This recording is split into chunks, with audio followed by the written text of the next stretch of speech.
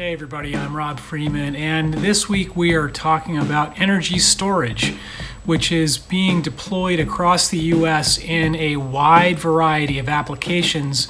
Everything from electric vehicles to use in commercial buildings for things like peak shaving and demand response systems to help building owners save money on their electricity or even go off the grid entirely and become like a microgrid for the building owners. But it can be difficult to get insurance, proper insurance for energy storage systems because of a hazard known as thermal runaway.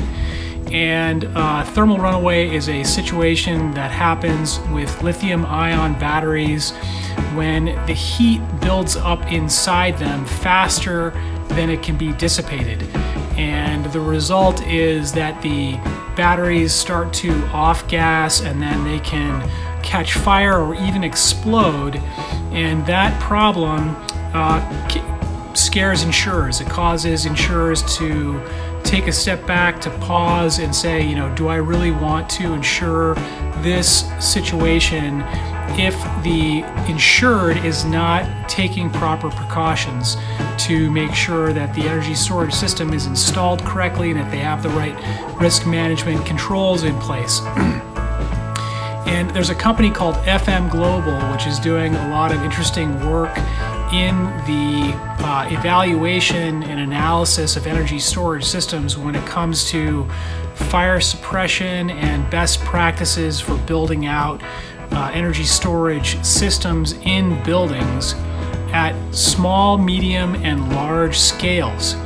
And below this video, I'll link to another video from FM Global that shows an example of an energy storage system, a rack, that it confirmed that basically if one cell in a rack of many lithium-ion batteries catches fire, or starts the thermal runaway process, I should say, it's enough to catch all the other batteries in the rack if it's not caught early, and hence the term thermal runaway.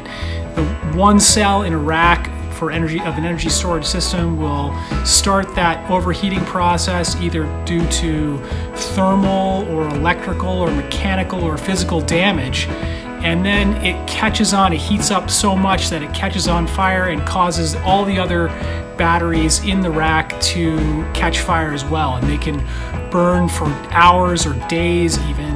And this is what causes insurers to take a step back and really take a hard look at the insured that they're working with, not only on the manufacturing and technology side, but also on the implementation and the deployment side. So anyway, FM Global has put together a series of recommendations, or really observations, that they come up with as a result of these tests that they've done, and I link to it below the video.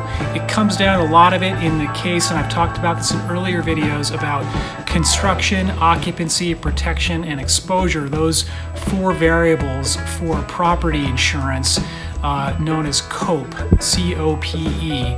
And they basically look to say, okay, well, the battery system should be installed a certain way according to manufacturers' guidelines. It should be built in a fireproof setting. It should be separated from other energy storage systems by at least a certain amount of distance between them. It should be separated from flammable and non-flammable objects by a certain amount. Sprinkler systems should be used. Those are also ideal based on FM Global's guidelines. And so really, it's just kind of interesting that they're continuing to do this, and the findings are going to continue to evolve as FM Global continues with its research. But anyway, if you're in the process of working on a deployment of a battery energy storage system and you're having trouble getting insurance for that, please feel free to schedule an appointment with me. I specialize in this type of work, and I'd love to hear about your project and love to talk to you. So thanks again. I hope this is helpful, and have a great day.